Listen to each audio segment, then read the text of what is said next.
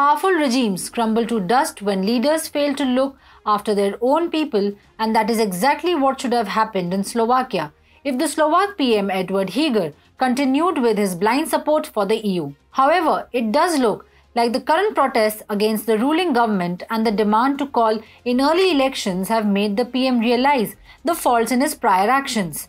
As a result, he has reportedly taken some steps that will indeed shock the EU. Hi and welcome to TFIGlobal. I am your host Ananya Sharma. If you are watching us on YouTube, please hit the share button and press the bell icon to get all the latest updates. If you are watching us on Facebook, do like the video and subscribe to the page. You can also download our video apps. The link is given below in the description section. Marek Senkovic, the CEO of Slovnaft, the largest oil refiner in Slovakia, has stated that they will continue to sell Russian oil in the domestic market even after its exemption from the EU's ban expires by the end of next year. You see, Slovakia was exempted from the embargo on the import of Russian crude oil because of its tremendous dependence on Russian crude oil to function. But Slovnaft wants to continue even after the exemption runs out, said Senkovic. The Slovak leaders have realized that they cannot function without the support of Russia. Moreover, increasing resistance at home has forced them to look for a balanced approach. Senkovic said in an interview, "Condition is that we can't process more Russian crude oil in future calendar years than what we will produce from it for the domestic market."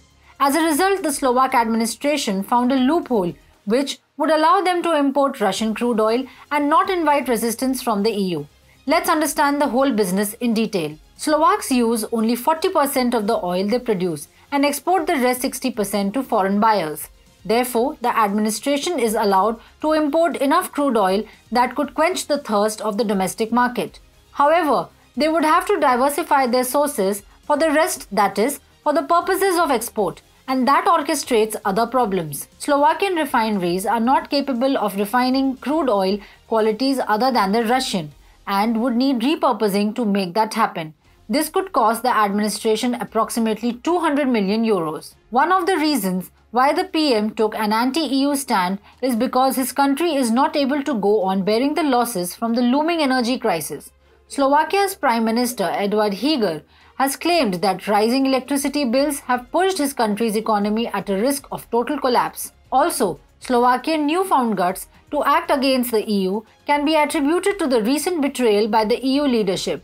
For those who don't know, Slovakia produces a sizable amount of nuclear and hydroelectric energy.